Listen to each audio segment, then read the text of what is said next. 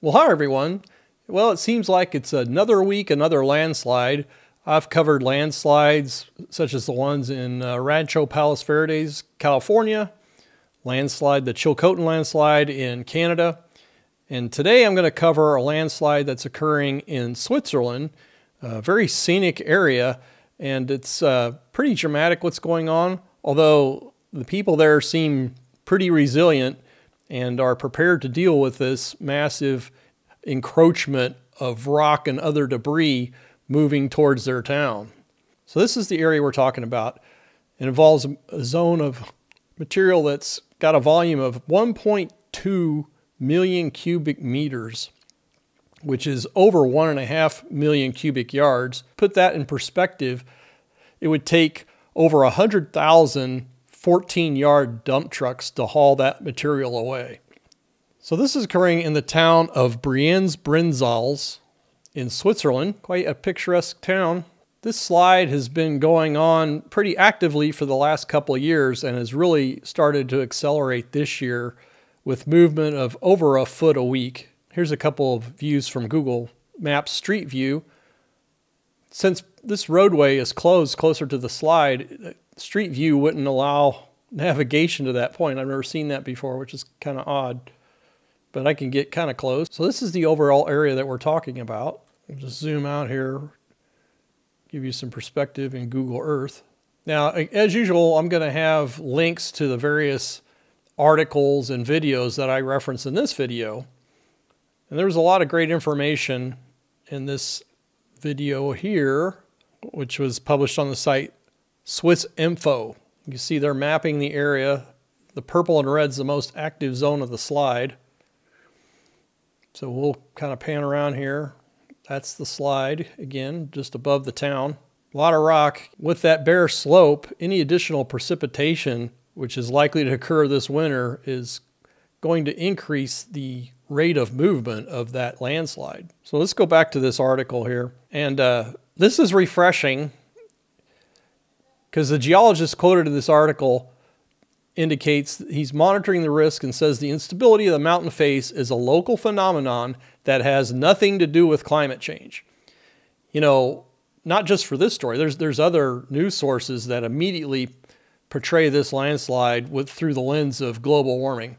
And that's become far too convenient of a scapegoat, in my opinion. You know, we saw this in Minnesota with the Rapids Dam overtopping, where the governor of Minnesota indicated immediately that it was due to global warming, when in fact there had been previous episodes going back decades of much higher flows. It was essentially a lack of maintenance and improper operation of that dam. But let's go through what he is talking about here. Geologist Stefan Schneider, who is closely monitoring events, pointed out landslides like the one in Brienz are common in the region. The instability of the mountain also has nothing to do with climate change, he said.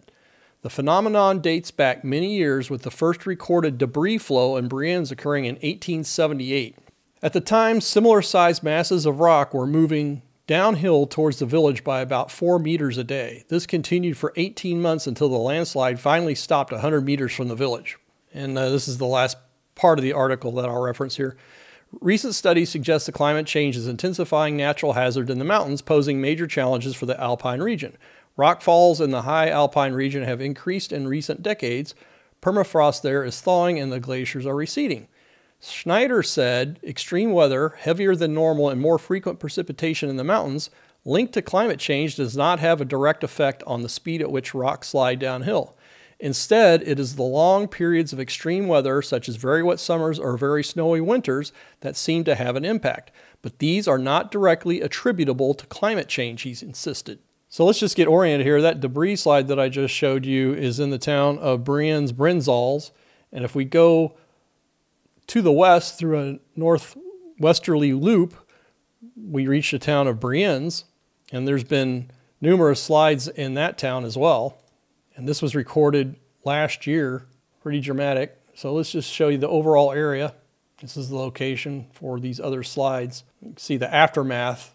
A lot of debris that had to be dug out from the town, which is what they're doing here. And it's interesting too that they've built these walls, these catchment walls, to let water flow through, but to try and retain the bulk of the debris before it reaches the town. So let's look at a couple of these walls in the town of Brienz. You can see these flow areas from the higher portion of the hills, just to kind of orient you here relative to the town. So for the village of Brienz-Brinzauls, they've already started to evacuate. There's just too much of a risk that a mass of material could cut loose suddenly and inundate homes and roads and so on. So I'll continue to monitor this story. I think this slide's likely to become much more active over the winter. But again, these kind of issues aren't unique to California. They're common in New Zealand, as I mentioned, Canada, all over the world. And there's an intersection of human development and geologic and weather conditions. And people need to be, I think, more circumspect about the causes and possible solutions, particularly as areas continue to grow, have increased development. It makes the impacts from these natural events all that greater relative to the humans. So with that, I want to send out a shout out to the channel members. I really appreciate your ongoing support, as well as those of you who have provided super thanks. That's another great way to support the channel. I'm going to roll credits at the end. But as I've done with recent videos, I want to mention a book that I recently read, and it's called Carrying the Fire. It's by astronaut Michael Collins from the Apollo 11 crew, as well as other manned astronaut missions previous to that. It's probably the most open and honest autobiography that I've ever encountered in recent memory. He tells you what he thinks about other astronauts, the program, what it took to become an astronaut.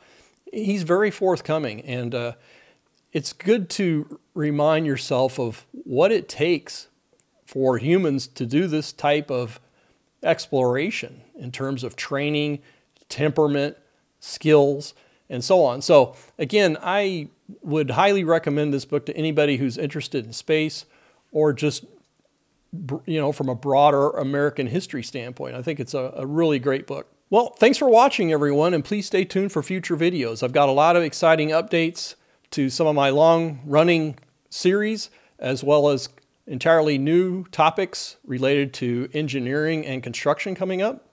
Thanks very much.